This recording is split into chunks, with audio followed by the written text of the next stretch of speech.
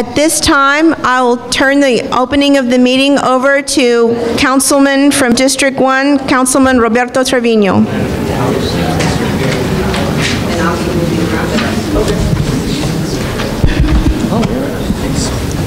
Oh, yes. Sorry, I'm a lot shorter. No, that's okay.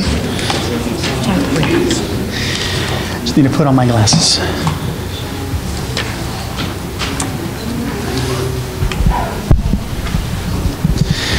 So welcome everybody today. I'm your councilman for District 1, Roberto Treviño.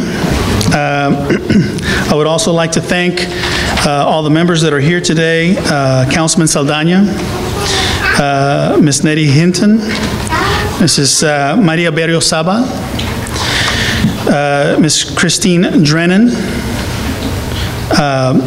Radle, Richard Milk, and Jackie Gorman. I think we're missing Susan Sheeran. Thank you so much. Thank you for being here. I want to start off by saying that this is an important discussion to discuss the issues that impact Central City neighborhoods. We were charged as a task force to identify policies and programs that encourage investment in inner city neighborhoods but minimize or prevent displacement of people or adverse impacts related to history, culture, and quality of life of unique neighborhoods. Today, the task force will present draft recommendations and listen to feedback from those in attendance. Task force members will respond to audience questions and comments about task force recommendations after the audience input session concludes. We've added an additional bilingual meeting, which is Wednesday, April 1st at South San High School. It will be at 6:30 p.m. We'll also provide written comments, questions via comment cards and online at sanantonio.gov/planning until April 3rd. So that's available if you want to provide any written comments or questions. Input will be considered by task force before recommendations are finalized. Not all issues can be addressed by this task force. This conversation does not end with the task force.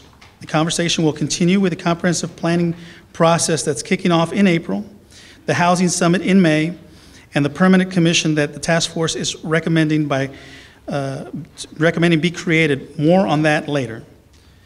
I'd also like to, begin the slideshow. We're going to run through the slides briefly. I think everyone's had a chance to look at some of the boards outside. So we'll go ahead and quickly run through these. I'm going to go through these fairly quickly so that we can get straight to some of the discussion, because I think that's probably most important.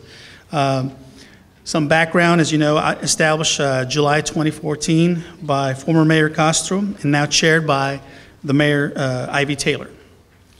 It's comprised of community advocates, academics, nonprofit housing partners, developers, and elected officials. These are the names of some of the task force, or the task force members.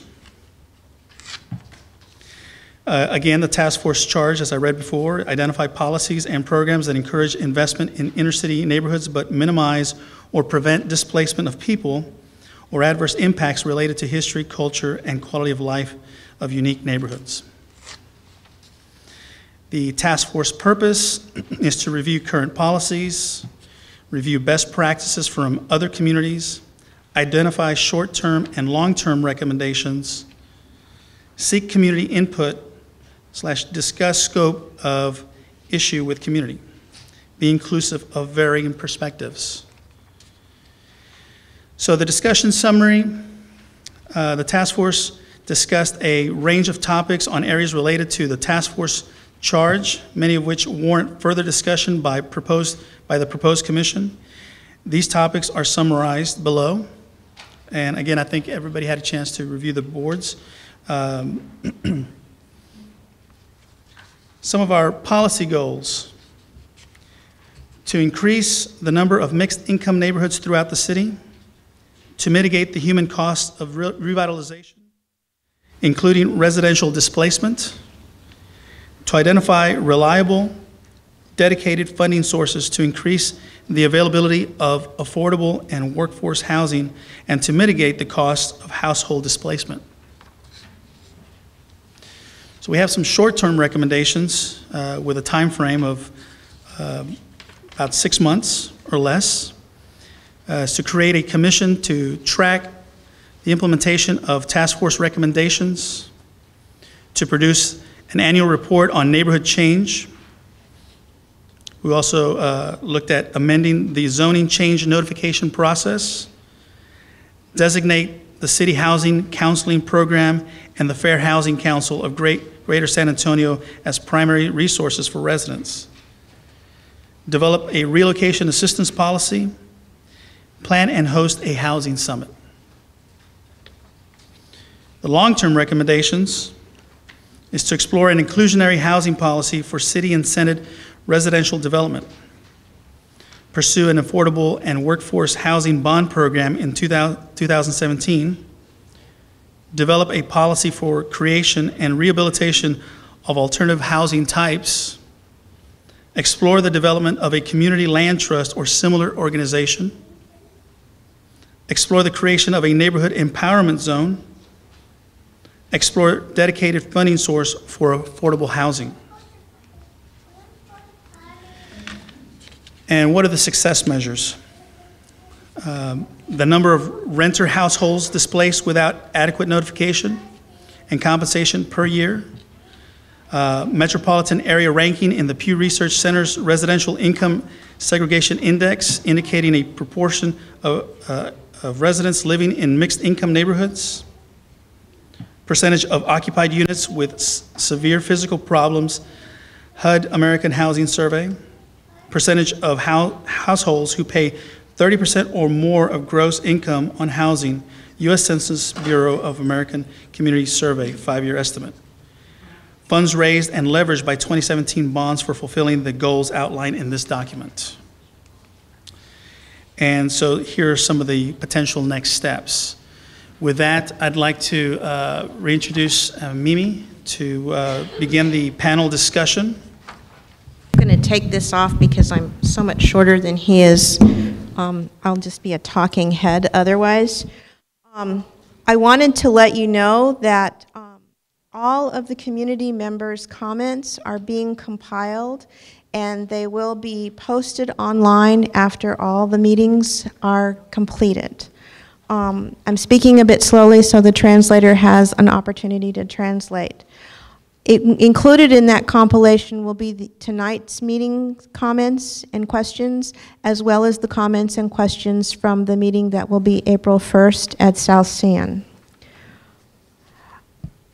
Prior to the inclusion of the comments from tonight's meeting, community members' comments and questions are focusing on some very particular areas, and I wanted to let you know, most of you have attended the meetings, but to let you know what those are. The need to prevent displacement is huge. Preservation, renovation, demolition, and relocation are huge topics of concern. The need for additional community input, and you'll note that April 1st there is the additional meeting on the south side in response to people's comments. The city should help residents and not developers is another huge area of focus. The need for affordable housing for seniors. The greater acknowledgement of the South Side and the Mission Trail as the impetus for the discussion. Inequality and a living wage. Infrastructure needs. Existing and suggested programs, so thank you for those suggestions for new programs to assist. Translation. The format of the meetings, and information being available online and the opportunity to comment online. Those are the main areas of focus for the previous two meetings, and I'm assuming that some of those will be from tonight and perhaps some new ones that will be added to the compilation. Just to let you know the public process, the public meeting at Tafoya had 133 attendees. At Ella Austin, there were 99 attendees for a total of 232 community members prior to tonight's meeting who have already engaged in the public process. And that doesn't include online comments. Those are people that were physically in attendance. Once again, there are ground rules for tonight's meeting. All questions and comments will be considered. We're going to ask that you focus on the topic, be clear and concise in making your comments, respect the audience members and the task members. Do not speak while others are speaking, and I ask this particularly this evening because the translator is sitting amongst us at the table, and any ambient sound coming from the audience will impact his ability to hear. Address questions and comments to the task force, and then respect the 3-minute time limit for questions and comments, and your 3 minutes, if the translation takes longer, don't worry, we will wait till the translation is finished before we'll take the next comment. Okay, let me get the sign-up sheet. The microphone in the center of the room is, you can adjust it for your height. I'm very aware of height at this point. Eligino Rodriguez, Eugenio, I can't read. Rodriguez. I thought others would have signed up. Hello, my name is Eugenio Rodriguez. I spoke before, and sorry for going over the 3-minute limit, but it's that when elderly people lose their homes, they also lose their lives. It's called they lose the will to live. And when I saw this at the other meeting, the governing the G word, gentrification, that concerned me. One of the things I would like to know, or would hope that y'all could do, if you have a chance, is look up gentrification and the health effects of gentrification. The Center of Disease Controls does have information regarding that. The vulnerable populations have a shorter life expectancy, higher cancer rates, more birth defects, greater infant mortality, higher incidence of asthma, diabetes, and vascular disease. Now, that article can be taken both ways. The problem is that the people that you're trying to help are the people that you're getting rid of. So what good is it if you have bike lanes and all this kind of business if the people you were there to help in the first place aren't being helped in the first place? The other thing is the empowerment zones. Please be very careful with those. We have what is called the Westside Development Corporation. There were companies already approaching the group before it was even organized. The place is on General McMullen and Commerce. And what I realized is that I went to a meeting, and that group or that mall was asking for monies. And when they asked for the monies, it was interesting that they showed, pictures of where the people said, oh, the place is blighted. Look, we don't have any businesses. Well, just by chance, what happened is they jacked up the rent. They bought the property, jacked up the rent, and then they show all these empty places, which is sickening because those places had been there for years and years and years. There's one that's leaving that really concerns me, and that was the Bank of America. A lot of the elderly use that bank. Now, I don't know if it's leaving on its own accord or if it's leaving because they too jacked up the rent. But they do get an incentive indirectly through the city because we have an SAPD office there. I don't think a place like that deserves any public monies after what they're doing. So there's no accountability. For that, many years ago, in 2011, there was a request from the Securities and Exchange Commission from, Ms. Scully wrote to Ms. Elizabeth Murphy on February 11, 2011, concerning municipal advisors. If you look up that letter, you will see that it has a litany of corporations that have been formed by the city, different types. It's too long, 3 minutes, I won't have time to tell you all this. But still, it has all these corporations, and what the Securities and Exchange Commission wanted was for there to be some type of accountability. What Scully said was that those that are appointed to commissions and boards not be considered municipal advisors, but be considered employees. The infrastructure, that's what we really need. Drainage, just go General McMullen, West Commerce, and that whole area. We've been waiting for over 50 years for sidewalks, close to a school, which is sickening. Thank you.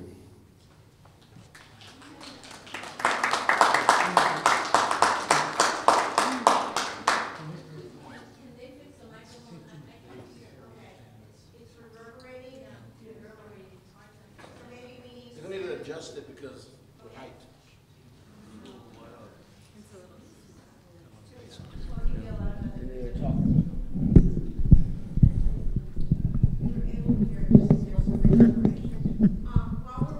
Anyway, they just gotta come up and move it to their level.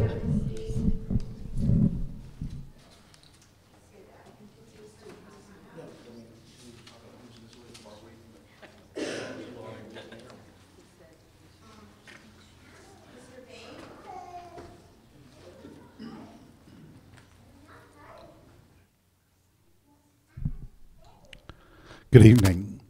My name's Chuck Bain, and I'm not here representing anybody but myself. I do work on the west side. I'm a community organizer, work for Urban Connection, and I do participate in the West End Hope and Action organization as the treasurer.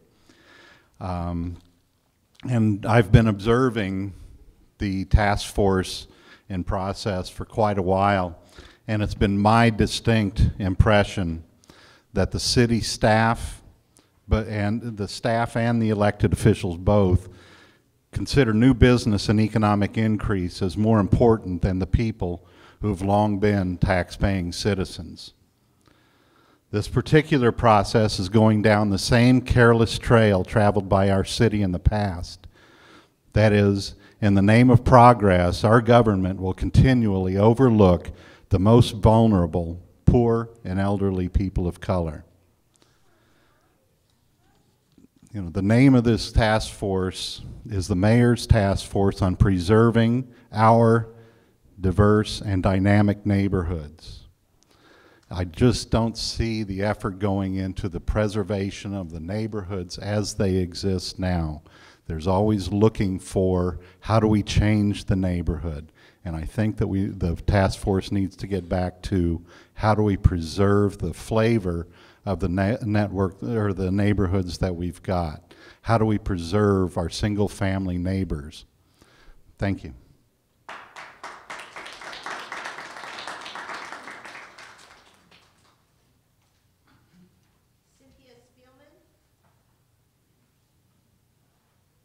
Good evening, my name's Cynthia Spielman. I live in Beacon Hill, not far from here, actually walking distance. There's several things that concern me. I think it's clear just by going to the meetings that people feel traumatized by their dealings with the city. I mean, I'm far from victimized, and I feel traumatized often by our dealings. One of the things that I'd like to specifically address is the zoning process. Oops, that's okay, I'll just get it in a minute. I know that what you have on the board outside is amend the zoning change notification process, but in fact, there's a lot that's not being addressed here. I know as someone who's part of our board and we've worked with zoning and trying to work, you know, to keep developers from just taking over areas in our neighborhood, that often by the time it gets to us, it's a done deal. You know, we're working people and we're struggling to educate ourselves, to mobilize ourselves, to have discussion among ourselves, and it's a time-consuming process. And by the time we actually get to speak in front of boards, we always feel it's something of a done deal. And it's exhausting, and it's demoralizing, and it's frustrating. I wonder specifically about former Councilwoman María Berriozábal's idea about establishing a mediation process, that when a developer comes into our neighborhoods, that we can form a mediation process with an unbiased third party, not the city, in order to try to work out what happens in our own communities. So I'm hoping maybe that can be addressed.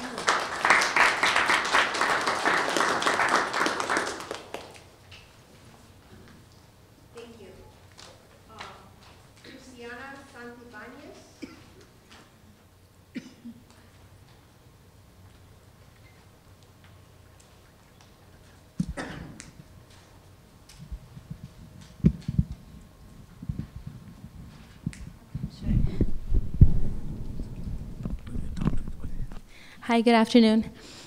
I'm a resident of the Eastside. I was born and raised in that community. I left to college to the University of Austin for school. My aspirations are to be a public school teacher, and I'm still working toward that goal. But since I've returned to the Eastside, I've seen so many changes, many of them positive, and many of them I have like a conflicting nature with, because we talk about gentrification, but it's so visible on Cherry Street in the 78202 zip code. There are lofts coming up that start from $170,000 and up. And for working families, which is what the community is mostly made up of, that's just so hard to even think of. With the income that you have, you're already limited to so many things. Sometimes it forces you to ask for public assistance monies just for food. So the dream of maybe owning a home, it seems so far away. So my question is, how are we, or what is the city's plan of action regarding a lot of the families that are on public assistance or that maybe have Section 8 or are a part of the housing projects? Is there a plan of action to transition them into a home, or is the goal just to provide some sort of subsistence housing while they get on their feet? Like, there's a plan of action for families, and it would be great to know that there's a long-term housing plan for them, and not just short-term rental living, which seems like is the only thing that's being invested in. Also, oh my gosh, there's so much.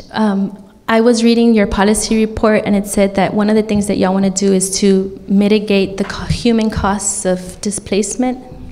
And I just want y'all to keep in mind that there's some things that cannot be mitigated, for example, death. And I say this because a woman named Carol Thompson, which was a resident of Mission Trails, she was a homeowner of a mobile property. She recently passed away, and even though some monies had been given to her to relocate, the stress of finding a new community to live in and being familiar with the friends and the community that she had been used to, it just took a toll on her, and she passed away. And I know that it's related. I just want us to consider that some things cannot be mitigated, and it's best to preserve families, the social and fabric of the communities that the families live in peace. Thank you very much.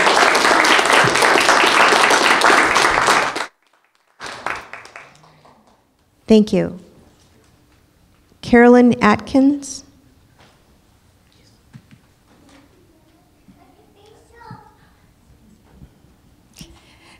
I share a great many of the concerns that have been raised already about the dislocation and some of the lack of responsiveness for the residents of San Antonio. Seems like the developers and the growth is of greater interest. I've been a resident of San Antonio for 41 years. And for those 41 years, I have been a renter the whole time and experienced some things that in talking with my city council person's office, I was informed about this meeting. Otherwise, I wouldn't have known about it. And so I go back to something that was raised at the very beginning, the need for more opportunities for input, ongoing input for this process. There were 2 meetings. We added the one on South San, the bilingual one. There are countless rental properties, complexes on the north side as well. And that is not at all to diminish the needs on the south, west, and east sides. Okay? Today I was volunteering and assisting with an ESL class on the near west side. Another volunteer from El Salvador who has a master's degree spoke to me of going to rent a simple apartment near the medical center and was told he would need to pay $1,000 in deposit there. Why? Because he was from another country. Okay? And why he raised? He said, because people from other countries just wouldn't take care of it as well. Okay? Blatantly something fair housing needs to deal with and so forth. I've had experience with fair housing. I'm glad it's there. I found the limitations of that as well. When I contacted my councilperson's office and was informed of this meeting, I was told that the scope of the task force had been extended to include protection for renters, including such instances when repairs, necessary repairs or utilities are not provided, and a way is found through the common, typical San Antonio Apartment Association lease to give notice that the renter is given notice and must vacate. Thank you, Ms. Atkins. And I would like to see that continued as part of the agenda. Thank you very much.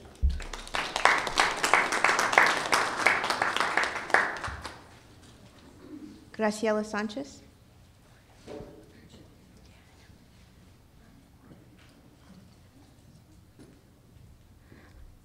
I've been at meetings such as this around Hemisphere, around Commerce Street, around transportation like Via. I have never come to one of these meetings with 3 police there. I do not understand why we have these police. I'm sorry. They do not, police don't always make people feel safe. So how many have we seen at the Hemisphere? 0. At the Alamo meetings? 0. This scares communities of color, especially working class and poor. That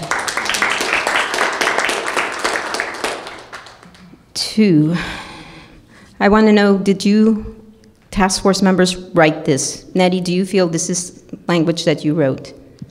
No. Susan? Not entirely. Maria? Christine?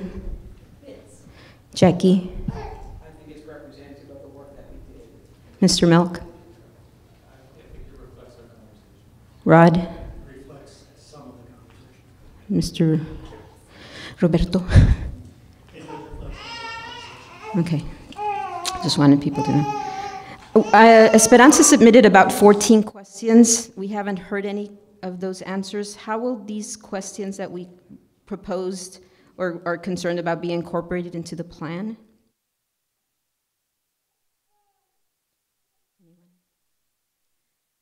my understanding that the questions you posed were part of the series of public input, and we know that we will have a meeting after these meetings to digest all of that. That's my understanding, at least. Okay, just because initially this was supposed to be a Q&A and I have no. Graciela, just for clarification, we're going to take all the public input and then give the task force an opportunity to respond tonight. Okay, thank you. And I guess what other people have said today, how will diversifying neighborhoods not displace people? So far, you know, if it's supposed to be diverse and dynamic, preserving diverse and dynamic neighborhoods, when I hear that you're going to diversify the neighborhoods, for me that sounds like displacing neighborhoods.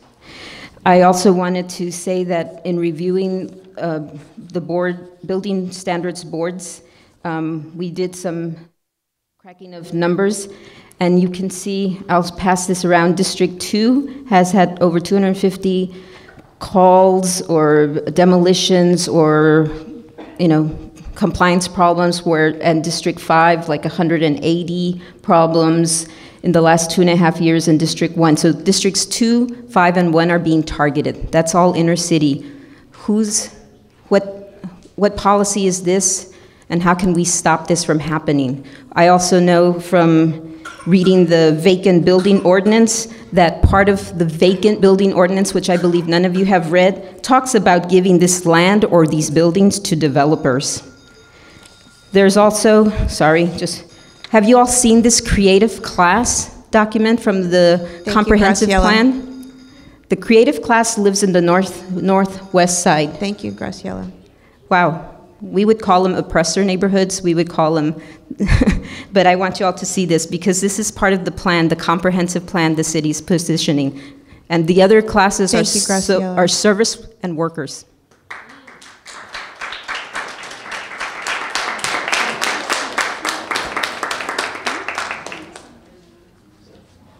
Gloria Suarez.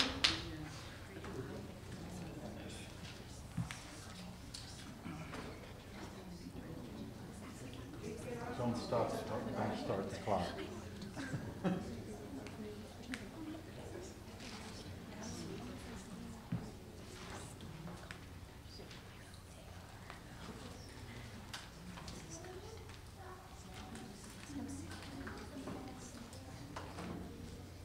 It's okay there.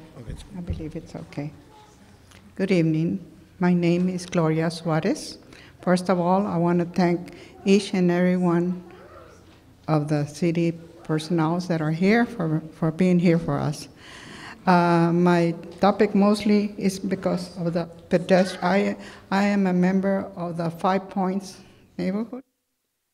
And my residence is on Warren Street. And I'm interested in the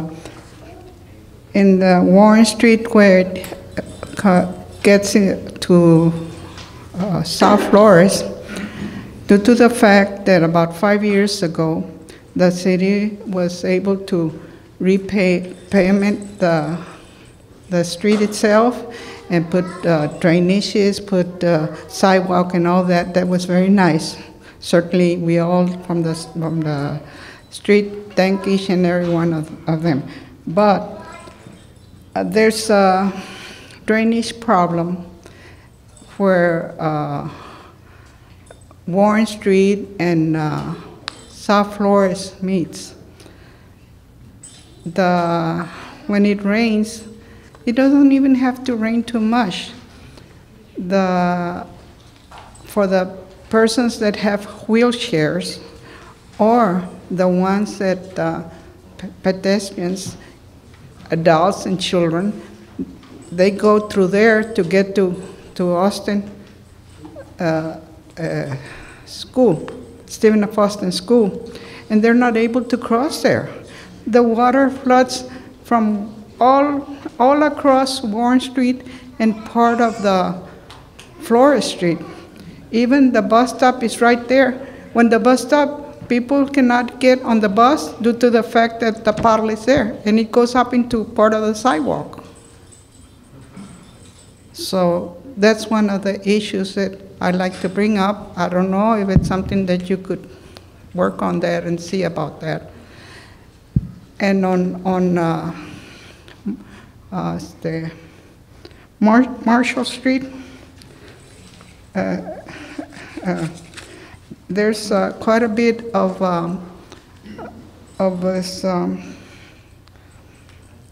where the water gets stuck. There's holes in the ground. Potholes? Yes, potholes. Thank you. And they're numerous there. And of course, the street in general needs to be repaying the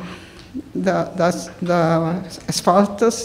I guess it needs to be removed or something, but that street is in very bad condition. The street Warren, the street itself is good, but because of that, coming back to Warren and Flores, because of that, sometimes the puddle there, you cannot go through there even with a vehicle because sometimes it makes a puddle there. Thank you, Ms. Suarez.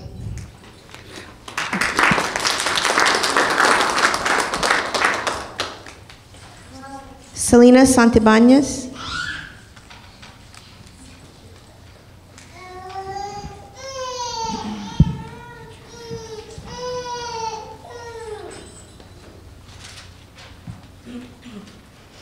Hello, everybody. Good afternoon. My name is Selena Santibanez. I am a product of the Eastside, born and raised. I represent my niece, my nephew, my cousin, the next generation that lives in this city and that will grow up in our neighborhood, in our community. So the ones that we are trying to protect ultimately, correct? And so, as y'all all sit in front of us, you all work, you are here to protect those that do not have a voice. It is to give not only education, but information to those that do not have access, do not have the ability to be here today because they work, because they have children that they are unable to have daycare for. I want to just make a blanket statement. This whole gathering is very much reactive versus proactive. You all are sitting here as if the fight has already been lost, as gentrification is and that it's going to take place regardless. So this meeting is very much reactive to what's going to happen. What I want to know specifically is the majority of people who live in area codes such as 78202, 78208, they live under the poverty limits as of today and literally live paycheck to paycheck, where if they do not receive that next paycheck, they will be homeless. What is the city's plan of action and what are you all prepared to do to prevent that homelessness? Not only for the burden of the organizations that already serve this city as finely as they do. I am a past social manager, social worker for the Salvation Army. I did help Katrina Aid today. I also lived in other cities that model. I'm also interested in looking at those model cities that we are we looking at model cities that have, such as Salt Lake City, that has eliminated homelessness, the gentrification that is about to take place, like I said, very reactive versus proactive, is what are we going to do with those families? I was homeless as a child. I did live in the streets. I know what Sam and Saha and everybody else can do, but if we don't actually work to prevent this, then that burden is not only going to fall on the organizations, the city taxpayers, but also you all as the persons to hold the voice for the community. So I am very frustrated to see that my city is evolving in a way that is not to the cater of the city or to the best interest of our next generation. Rather, it is to that who can pay the most taxes or those who can invest the most money, and it is certainly not the people that live and are from here that are investing those dollars. And so if we're bringing in new companies, new organizations to find themselves in these areas so that we can have a dynamic revitalization of the downtown, then why don't we allow people who are local residents to work those jobs? Why aren't we allowing people who have invested their communities and generations to make sure that they are prevented from being homeless? Because at the end of the day, that's what should really matter. Thank you. Thank you very much.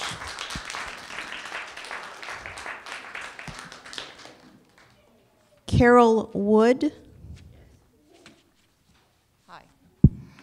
We need, I'm here to say that we need rent control or rent stabilization ordinances in the city for tenants.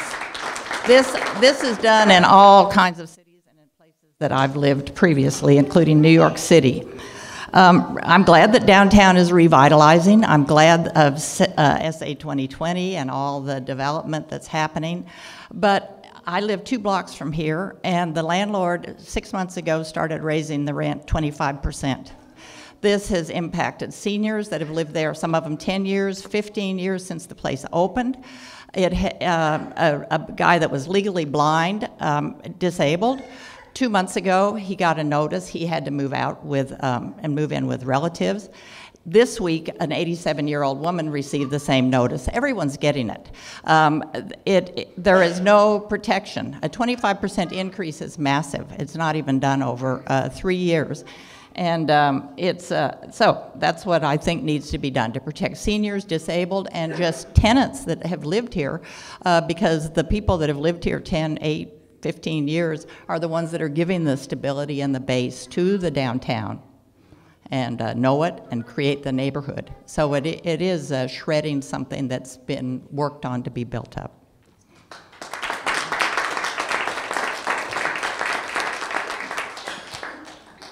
Thank you, Ms. Wood. Brian Gordon.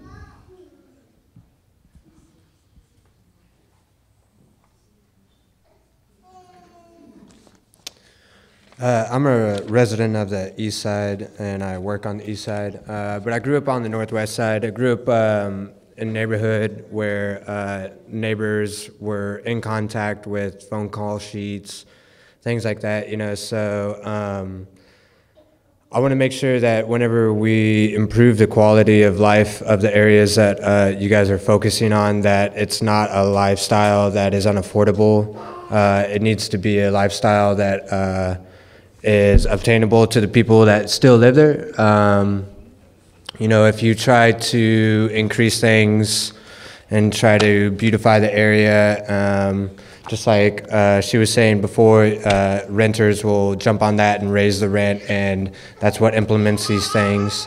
So we need to make sure that as these improvements do happen, that there's also things in set that make sure that other people don't get displaced out of these communities that have built these relationships with their neighbors. They know best what's going on in the communities, and they can't always be out here to have these kind of discussions. So I definitely think that there needs to be a little bit more of this involved in the neighborhood associations too.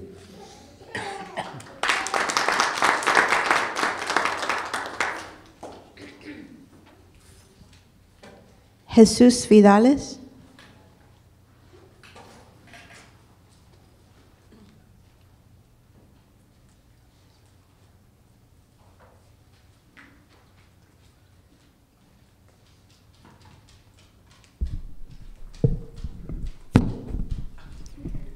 Good evening, ladies and gentlemen. I'm native born in San Antonio, Texas. The most wonderful, beautiful city in the country. I was born on the deep west side 93 years ago. And to this day, I have not seen nothing that has ever been tried to do for the beautification of my city. Back in the days when I was a child, we did not have no city council people at all, only commissioners and the mayor. But nobody cared about the whole city in San Antonio, to say the truth. Probably nobody knew the recognition of my city, and San Antonio is the only city in the entire United States that has more historical recognition than any other city in the country. And back in the days when I was a child,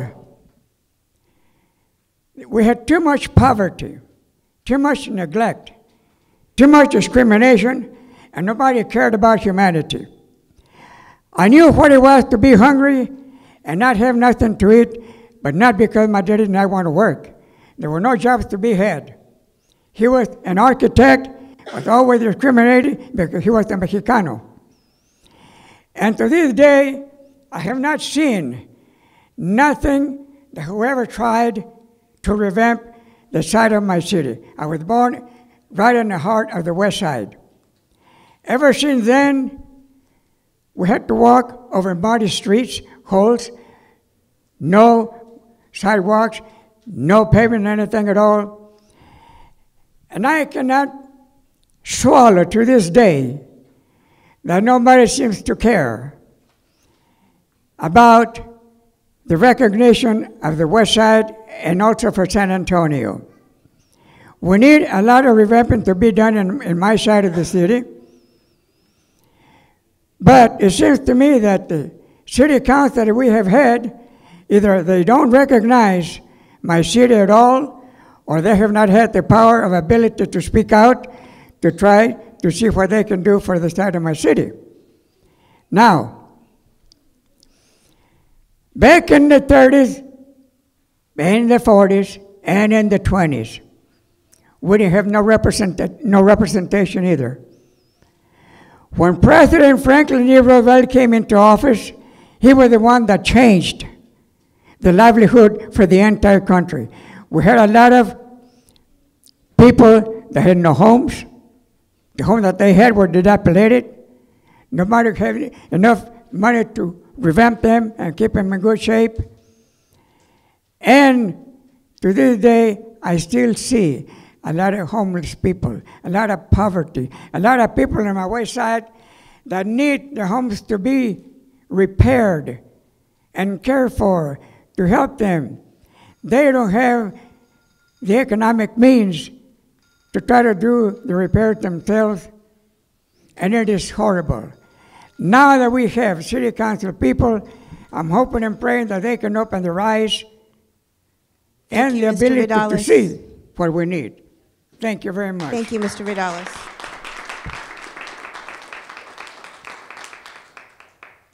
Karim Torres Jr.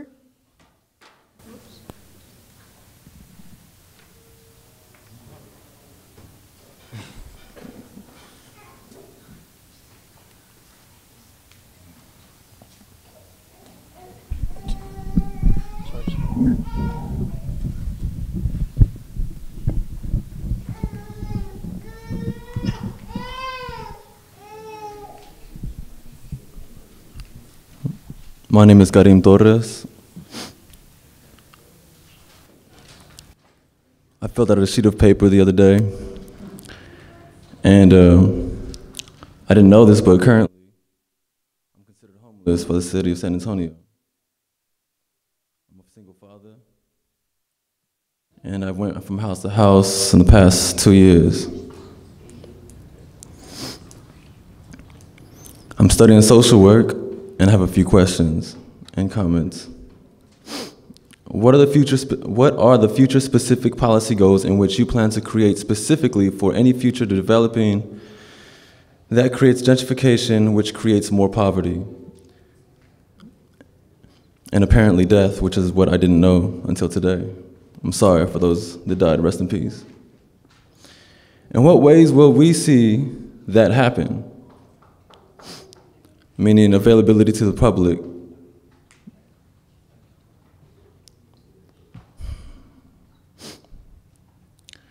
There are adult education centers that are being closed down when developing happens that strip us of our development. To start new businesses, we need to educate ourselves, as you do. We need to learn new technologies, as you do. I believe that it is important to develop a city from the inside out. In practicality, a gentleman can create a business for himself and his family when there is support from the city to do so. This creates a developing economy inside out. This creates common unity within our marginalized communities. Specifically, what other types of support will be provided for those affected? Ideas like the stability of rent, which is what I just heard, and the production of education centers. For example, IT education centers, things that the youth have availability to educate themselves and then create more businesses from there. Thank you. Thank you.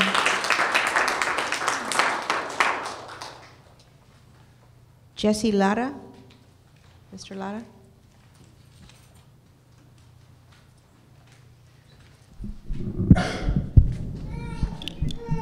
Thank you. I have 3 issues. The first one is I agree with Graciela Sanchez that the police officers are not needed here this evening.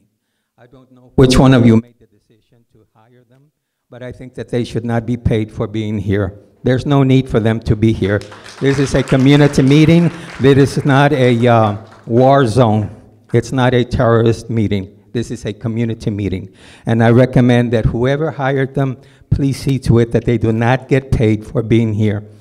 Also, I have an issue with your policy goals. Your first statement is very discriminatory, and I would ask that you change that. To increase the number of mixed income neighborhoods throughout the city. Are you telling me that the Spurs who live at the Dominion are going to move to the west side or the east side or on the south side? Is that what you're saying here? Are you telling me that minimum wage worker working at McDonald's is going to move to the Dominion? This statement is very discriminatory, and I would ask that it be changed, the language. And then I would like to know or to ask you to keep in mind that you cannot just consider permanent housing as the main focus of all your work. Apartment dwellers are in much need of affordable rents. Right now, I live downtown. I live in the downtown area at the Opie Schnabel Apartments, which is part of the San Antonio Housing Authority. And the downtown market is horrendously high. There is a apartment complex going up at St. Mary's and Cesar Chavez. I want to know who the target market population for those apartments is going to be, because those rents are going to be absolutely unaffordable. And I want to know why or who the developer is that's doing that and who the population is going to be. If I could move over there, I would, but I'm sure that I can't afford it. And then the last thing that I want to mention is disaster accommodations. There was a horrible tornado in Oklahoma, as everybody is aware of by now, I hope. And let's say that here in San Antonio one day we have a tornado or even an earthquake, because we do live in an earthquake sensitive area, especially with all the fracking that's going on. And so I'm wondering, just what is your housing policy going to do to help residents or anybody who should be affected by a disaster such as that? Please keep that in mind as you go along doing your work, and please change this first statement of your policy goals, because that's very discriminatory. Thank you.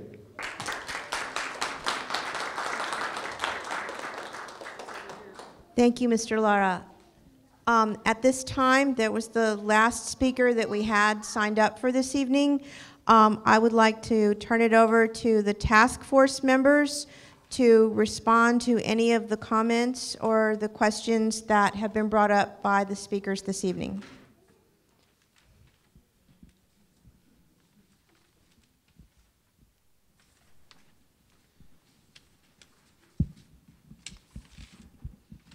Each of the task force members has, or each group of task force members has a microphone in front of you, so I ask that you just move it back and forth.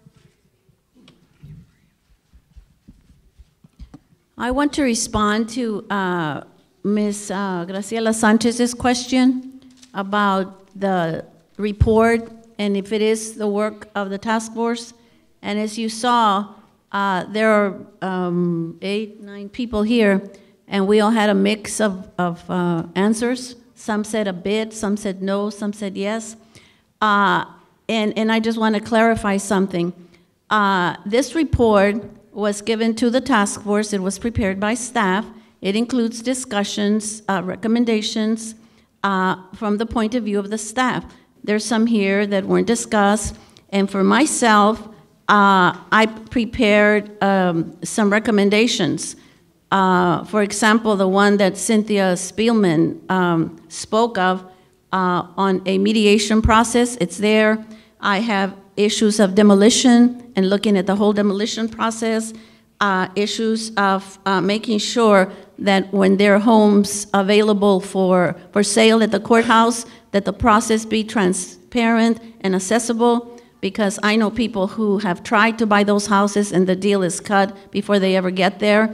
So anyway, so I prepared all these recommendations. They are not, we never discussed them. They are not part of this report. When my recommendations haven't even been discussed, this is not my report, okay?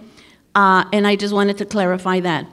What I have asked is that there be appropriate time for the task force to discuss not only my recommendations, but others that some task force members made and are not there yet. So I would like to call it a work in progress. That we need to go back and include what has been recommended. We need to include the comments, all your comments, and I thank you for coming. I thank you for your comments. And that we need to discuss the comments of 3 meetings that have been held, another meeting that's going to be held. We need to discuss the report to make sure that we all at least discuss them, and then develop a process where if some of us don't get everything we want, that's fine, but at least we discussed it. But what I ask you who are here is that you hold us accountable. Nothing, even when I was an elected official, I would tell people nothing is going to happen if the public doesn't hold us accountable, and you have a right to do it. And if you don't like something, you tell us. And I make myself available whatever you need to tell me, please do it, and I'll do my best.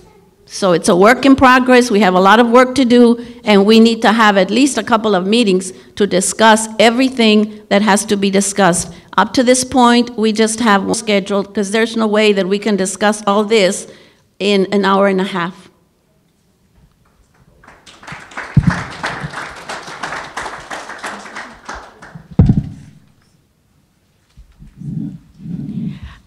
I must tell you, I am embarrassed to be a part of this, whatever we want to call it. I would like to think that if Julian Castro had remained as our mayor when he initiated this task force at the urging of Diego Bernal, because of the terrible situation that developed along Mission Trail and the people who were residents of that area for so many years were displaced because the owner decided to sell the property to a developer, probably because of the UNESCO vote that will be held very soon that will make that area an international historical site.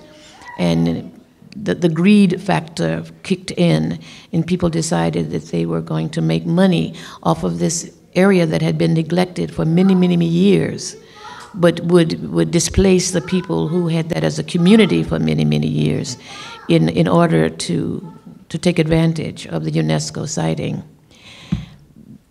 I would like to believe that if Julian and Diego had been here, it would have remained focused on the displacement of citizens of San Antonio and not on economic development and the development of mixed-use communities. I also am unhappy about the fact that although the federal government uses the term affordable housing in many of the documents and the conversations that it has about housing, that it really is not a term that responds to what we have here in San Antonio, and that is a need for workforce housing. When we look at what it is that fuels the economy of San Antonio, yes, we have for many years had the military as one of the chief components of our economic development.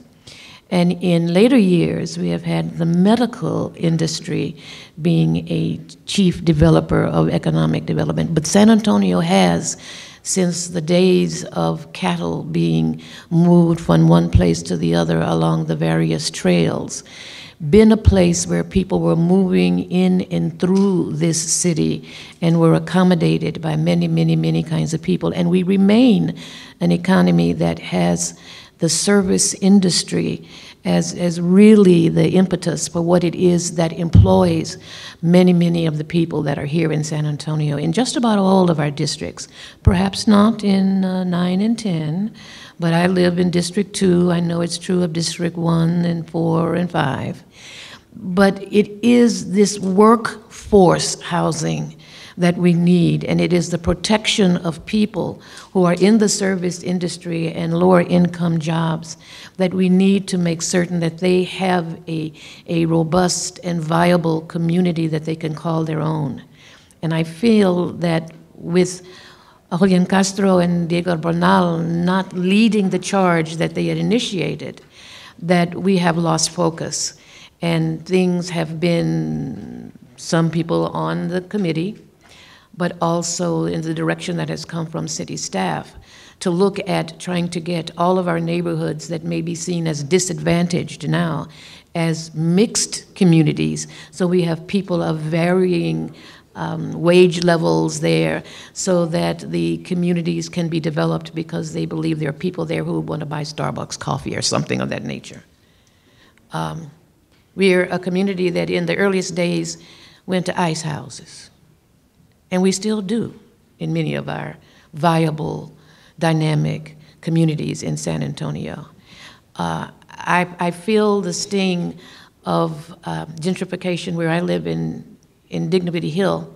I find people in my front yard, and I happen to live in a house that's on the National Historic Register of Homes. So it's a nice looking limestone house and need a bunch of stuff, but it's you know, it looks like a great place for somebody who's up and coming to want to live in. And I find them in my front yard, and I ask them, may I help you? And they say, oh, we're thinking about buying this property. And I say, do you see a for rent sign or for sale sign? And they say, oh, it's listed on the internet. That is how people who are flipping houses in the neighborhoods that are near the downtown, the near downtown neighborhoods, that's how they're operating.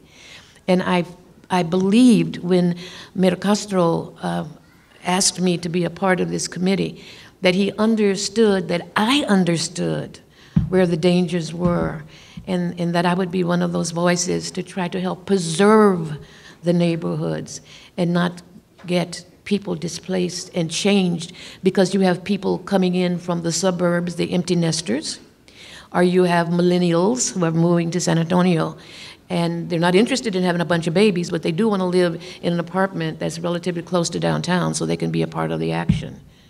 Whether it's near the Pearl or whatever it is that you think is the neat place to be these days. I want to make certain that my neighborhood, the east side of San Antonio, remains this place of historical significance that is inviting to people who want it to be a community that they live and raise their children in, send their children to the public schools, and be contributing citizens to society. And you don't have to be wealthy or affluent people to be able to be a good citizen in San Antonio.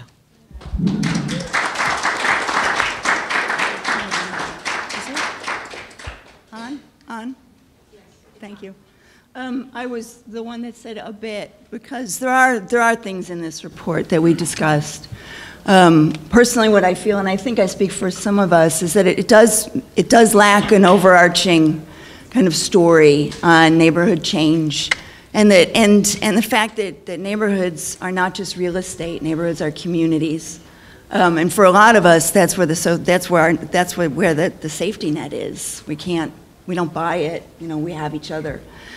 So hopefully that part of the conversation will continue. But the one thing that I do hope that people will keep on their radar is one of the ideas that has come out is this bond and the use of bond money to, personally, I'm hoping that we can get this conversation in the direction that that there might be some public or bond money available for rehab, because we inherit hundreds, if not thousands, of neighborhoods that are in need of rehab money, and a lot of us don't have that, or are like myself very financially conservative. It's like I'm not going to take out a loan, and so I try to save and save and save to keep that house together.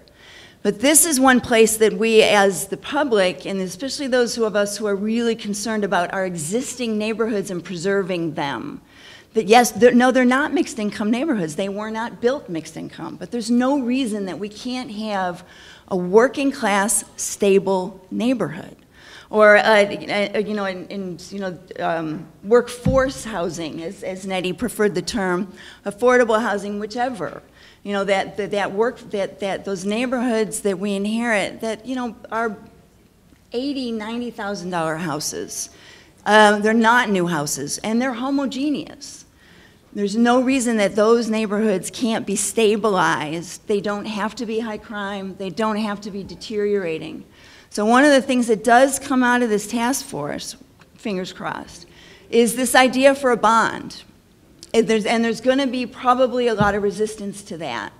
And the philosophical argument that do we use public money to invest or to rehab private housing? Some of us feel that we do, because our housing is actually both a private good and a public good. We all benefit if our housing is in good shape, because taxes and all of that kind of stuff, but we all benefit. So I think that we as a community really care deeply about the preservation part of this. really need to think about the bond possibility, to watch it as it evolves and to get involved in it, because I do think there could be probably a lot of resistance to it. And so if that's one of your issues, please join us. And we can figure out together how to push that one through. Because the bond, that process is going to start within the next couple of months.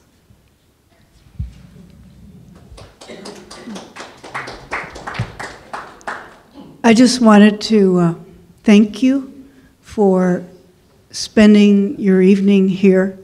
And for many of you in the audience, I've seen you at all 3 of our sessions so far. I really believe that it's the community who can make it, who has a strong voice with your compelling statements, and what you said will now be entered into the record. If I look back on all the meetings of the task force, in hindsight, we should have provided for input at every single meeting. It's easy to say that now, but looking forward, maybe that'll happen. And clearly, from the first meeting on the west side, it was an enormous message to city staff who prepared the meeting that they need to take in consideration the people who are at the meeting. So I applaud your efforts. You speak with a unified voice, and you'll make the report stronger. And I just want to thank you.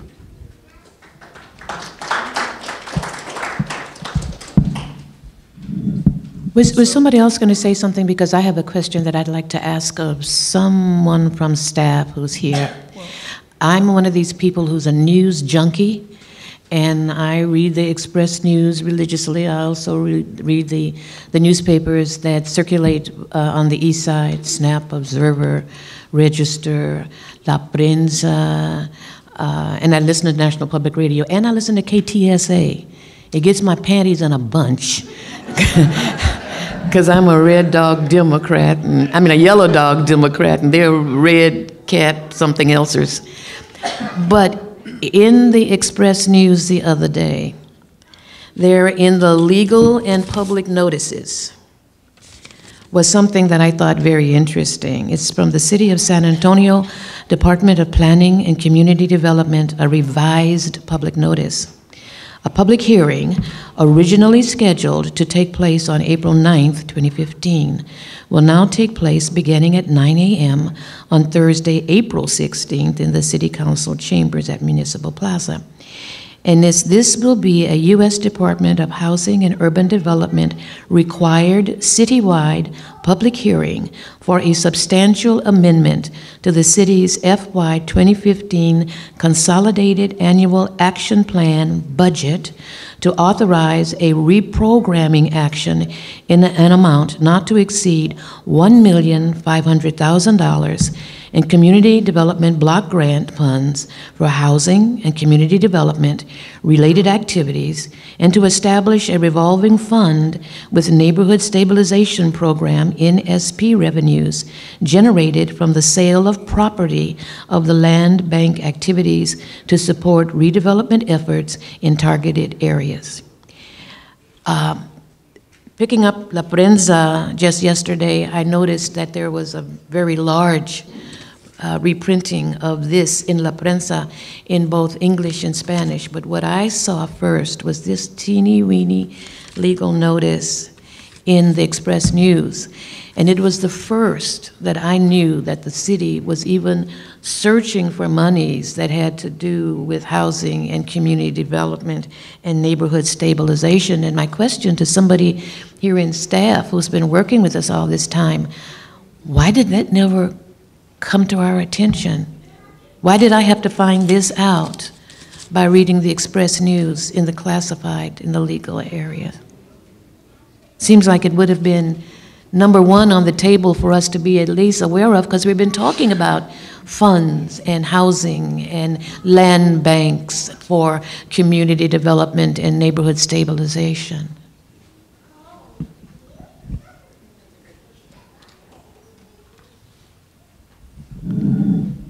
Thank you. Is that on? Thank you, Ms. Hinton. It's a reprogramming action for federal grant funds. It's something that occurs often as needs change. We adjust how the funds are allocated. It's something that goes through the city council committees, and then the final action is approved by city council. That's the typical process that it goes through before any changes are made. The question I'm asking you is, since it seems to deal with the question we've been dealing with, why is it that it was not brought to the table? Aren't y'all the people putting this on? Aren't you all responsible for what we're doing up here? Aren't y'all honchoing this dynamic neighborhood gentrification program for the city since Julian and Diego Bernal are not here? Isn't this your baby?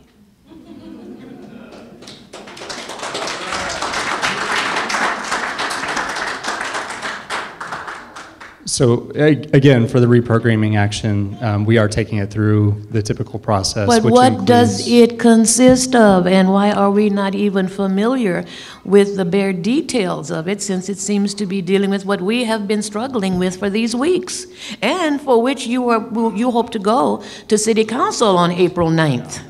The date that you're reprogramming this public hearing from April 9th to April 16th. And remember, we've been asking for this task force to be able to extend its time to continue to discuss and come up with some things. And you all have said no, that there is a timetable that we must continue to follow. And you haven't been interested in extending our time. So Ms. Hinton, I unfortunately do not know the specifics of that reprogramming action, and I don't want to speak to it because it is very, very detailed, but we can certainly get that information to the task force. That's something we can do tomorrow. I think she's really asking, why isn't that information being shared? It's such a small piece, and y'all are investing so much of your time and your dollars. Why aren't we informing and educating and just giving as much information to the public? I mean, get me wrong, but it's all about awareness. And if it's if the city costs $25 to take off out of a small ad, the money that the city's investing in this program, why isn't it to actually where everybody in the city can pick up the newspaper and see exactly what's going on in the city? So I'd like to just say a few things. So I'm the councilman that replaced or was appointed for Diego Bernal's spot. And I just want to address a couple of things. Number one, we are talking about, and I do agree that this is part of a continuing process. I think it's important to understand that what we're really talking about here is how do we continue this conversation. I certainly appreciate what you're saying. I appreciate the questions. In the end, what I've learned sitting on council is that a lot of the big questions come from what seems to be the process that something goes from A to B. Early on, we had a case that I had to address of a gentleman whose home was about to be demolished, and how it got to that point in his story. And I felt the frustration then. I feel it now. This is not an easy task. I think what we're really looking at here is ultimately we got to kind of, in a way, work backwards. It's about dignity and make sure that we're always thinking about that, people's dignity, keep it in place. But these tasks are very complex. They're very nuanced. Every time we run into an issue in my office, we're sort of working backwards with the process. There's so many different departments. Earlier we were talking about BSB, for example. And I know there was a case recently where it seemed that a department like BSB and another department like Office of Historic Preservation were at odds over the demolition of a particular set of homes, and so the question that I asked was, what was the process of that? Why can't these two different departments talk or work together? I think the issues that we have are incredibly complex, especially in District 1. District 1 being the oldest district, obviously it's going to have the oldest infrastructure. Now, by the way, as an architect, I also recognize that there's a difference between some of our structures that are built robustly and some that are what I would call disposable housing, because they're not going to last. There's a way to build things well, and there's a way to build things for a temporary use. So we got to be careful with that too. I think what I'm hoping we can establish is a process where we're continually improving and involving the community, and I think that's certainly key. And I'm encouraged by seeing people out here and have taken notes about some of the issues and some of the feelings that people have. I think it's important for me as a council member to try to learn as much as we can. Our staff is learning about the different processes and how we can connect our different departments to better serve our community. The real issue here is to create a real culture of collaboration, to truly work together to try to figure this out. I think there's a feeling that, like we just heard, that why aren't we getting a piece of information? Why is it given to us in pieces or late or not at all? I think it's important that we establish a better process. And transparency is key, of course. I think everybody up here on this panel is working very hard to sort of try to figure that out. Again, my hope is that everybody feel and understand that this is part of that process. This is the draft copy. The hope is that we have a continual improvement of this particular process. I think certainly I support the idea of more meetings, of continued conversations, more involvement from our community. Earlier I mentioned the BSB board. This is a community that should be asking to be appointed to certain commissions that actually make a difference, that actually impact its community, and that's very important, to get involved, to be a part of things in their community so that their voice is heard. But know that certainly there is a commitment to continue this process from at least from this board. So certainly appreciate the conversation today.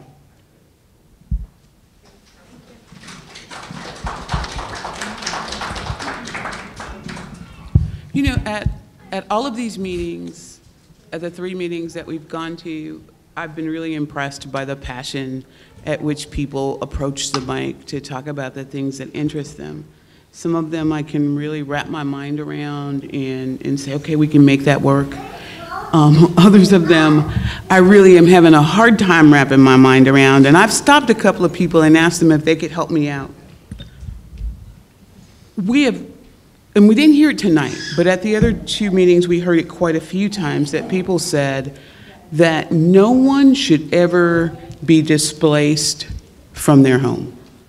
And my question is, when you are talking about renters, how do you accomplish that without taking away the property rights of the person who owns the property?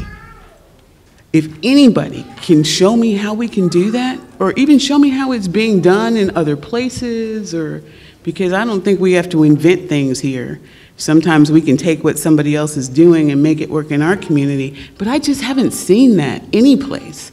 So, if you want to talk to me after the thing, or send me an email, I would love to know how we accomplish that and still maintain the rights of those people who own that property. Because we've looked at a lot of things, and one of the things that we talked about, and that was very frustrating to me, is that Texas is a property rights state. And there are some things that we think would be quick fixes to some of the issues that we've brought up that we are just legislatively prohibited from doing. And so that doesn't mean we give up, that just means we can't do it today. You know, we have to have a plan to go try to get that changed. So it doesn't matter if it's not something that can happen today. I'd just like to know how we do it, and then maybe we come up with a plan of how to get there, but I just don't know it yet. Mr. Radle? Just a few comments. One, as has been said multiple times already, this is a draft report on some of the items that have been discussed by this group. Councilman's pointed out, we need to hash through not just this report, but the feedback that has come in from the community that the majority, I think everyone on this task force has been looking for, to get the feedback from the community. So again, we appreciate that very much. But just two ancillary comments, which is probably known to everyone in this room. If you think back to pre-K for SA, that would not have passed unless there was a concerted effort from the leader of this community, the mayor at that time, in working with a broad spectrum of individuals across the city to get it passed, to help our kids. The same is true with the bond that Christine was speaking of earlier. Unless we have a concerted effort over a period of the next 2, possibly 4, depends on when this bond can come forward, it will not pass. We have to be involved. That also means we have to vote. We have to vote for officials that will go ahead, and I'm not making any endorsements here. We have to vote for officials that will speak up and say, we need to have substantial resources committed to addressing rental and owner-occupied units. If we don't do that, it will never happen. So that's where the real work is going to take place. It's going to take place in our neighborhoods, and we have to work forward to get that done in a concerted fashion. So I'd encourage you to keep talking, don't give up, keep giving us feedback, but also keep working in the communities. Thank you.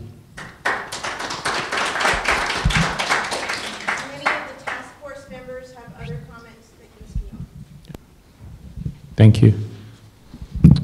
When we started this process, or partway through it, at any rate, Mayor Taylor asked us to be sure and include ample opportunity for public comment, and I understand why, and I want to thank you again for being here, for spending time, for sharing your thoughts.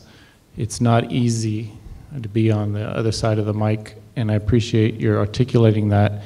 You've raised a number of questions, a number of thoughts that some have come up in our conversations and some are new, and we will take these ideas back and discuss them. And I just want to reflect back to some of the ones that stood out to me. You talked about goals and being clear about what our policy goals are and should be. And I think that's important. And you brought up a number of related issues around goals that had to do with health, that had to do with focusing on vulnerable populations defined in a number of different ways. I think that's important.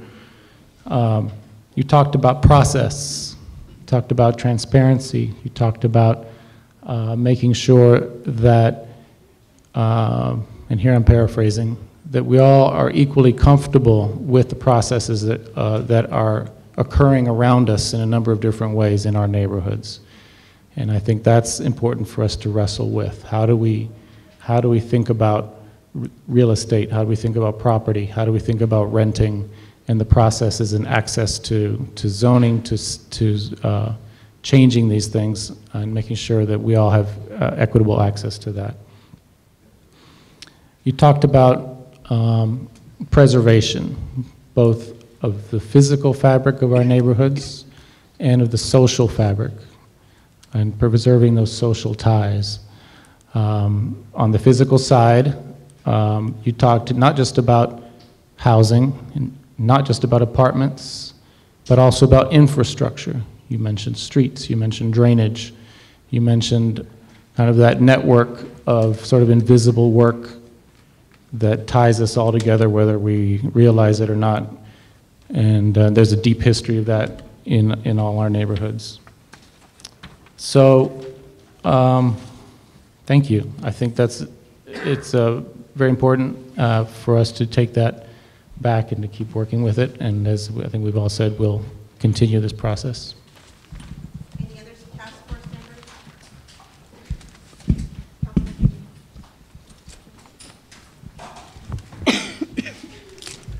Again, I just want to thank everybody for coming out today.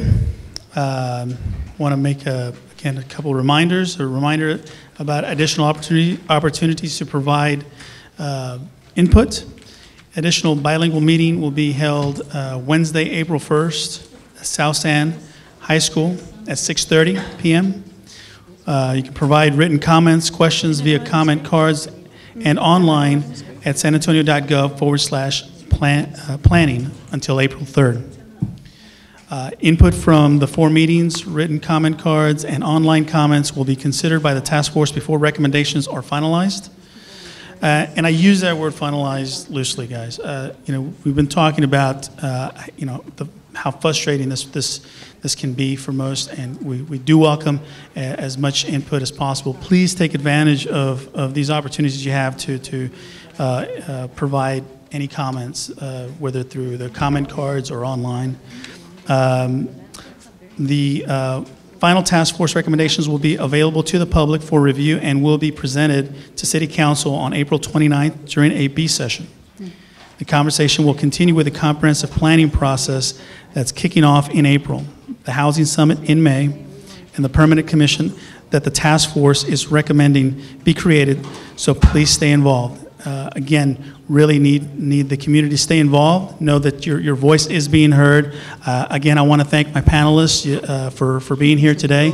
Really appreciate everybody for coming out and sharing your thoughts. Thank you, and back to Mimi. Thank you. You're not going to let his voice being heard? I want to reiterate what Councilman Treviño said, and also to make sure that everyone makes note that April 1st is on a Thursday, and instead of at 6 o'clock, the meeting will begin at 6:30 at South San, so it's a little bit different. It starts at 6:30. This will be the final public meeting before the task force takes all of the comments and all of the questions into consideration for all the community input for their discussion. So we're going to put all of that together and provide it to them from all 4 of the meetings, the 2 that have already happened, tonight's meeting, and the meeting on the 1st of April. So they will be considering all of those things together. All the public input will be available to them. I want to thank you all again for coming out this evening. The task force members were available for you to have a conversation with before they leave, and thank you very much. I'm not going to let him speak.